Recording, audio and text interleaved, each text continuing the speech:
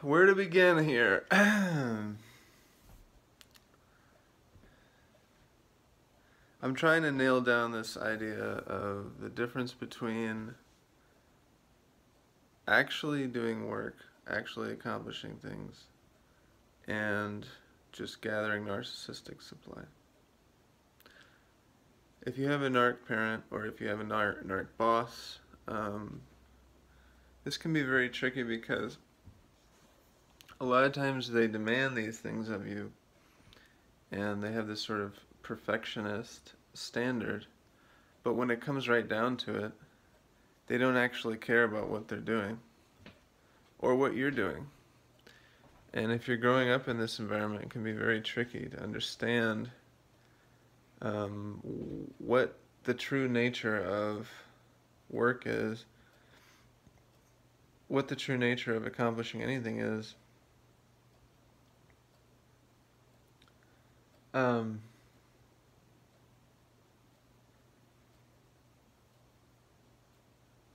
So are you actually accomplishing working, or are you just gathering narcissistic supply? As a survivor of narcissistic abuse, this is another one of the really important questions. Is what you're doing working, or is it gathering narcissistic supply? And you say, well, if I'm the narcissist victim, why would I be, and I'm not a narcissist, why would I be gathering narcissistic supply? Because what happens is you get abused. When you get abused, and you get abused, and you get told that you can't do anything right, nothing you do is right, in this perfectionist manner, you start to identify as a victim, and then you identify yourself as a victim, and you identify yourself with getting abused or getting mistreated or getting wronged, and that becomes its own form of narcissistic supply. And you are this close from being a narcissist, but you're in sort of like what they call like an inverted narcissist. You start to identify with the victim role, being the narcissist victim, and this becomes its own form of self-aggrandizement or narcissism. Are we actually working, or are we just gathering narcissistic supply? So, I guess the key point I want to raise with this is, the more that you get denied the right to self-esteem, to feeling good about yourself, and you get raised or into this paradigm where the only way out of that is to get narcissistic supply, this is what the narcissists teach us. I'm going to give you all these negative feelings. The only way out is through me, is through pleasing me, or getting some narcissistic supply from being my victim.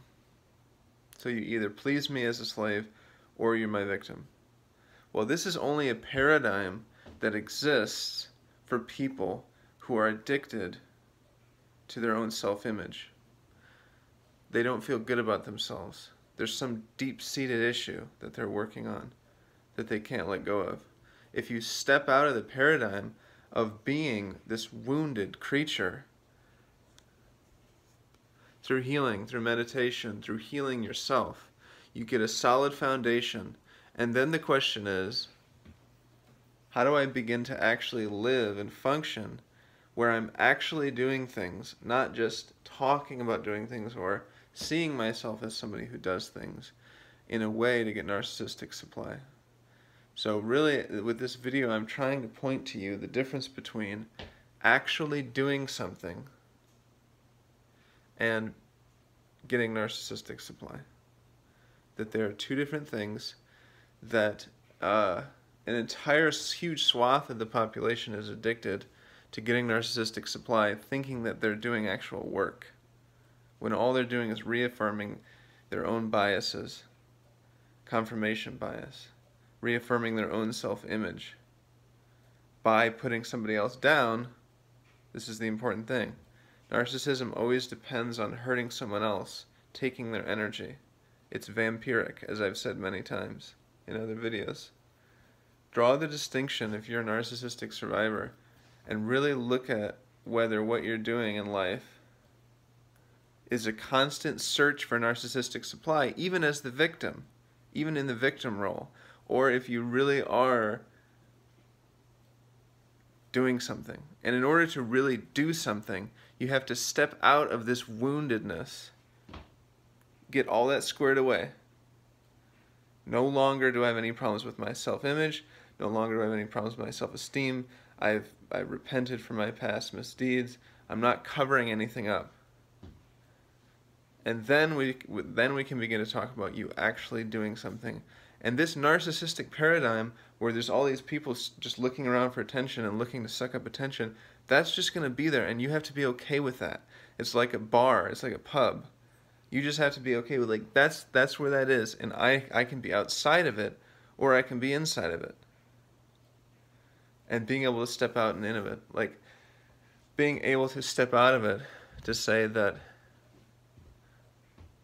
what I'm doing now is about what I'm doing, and it's not about how I feel about myself or my self-image or who I believe myself to be. It's just about what it is, what it really is, what is there.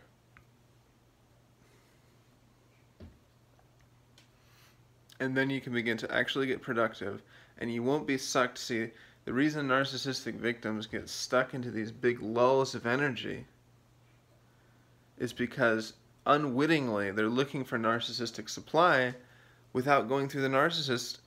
So they're getting narcissistic supply from being the narcissist victim, so they're perpetually acting out this role of the victim, and they never move on.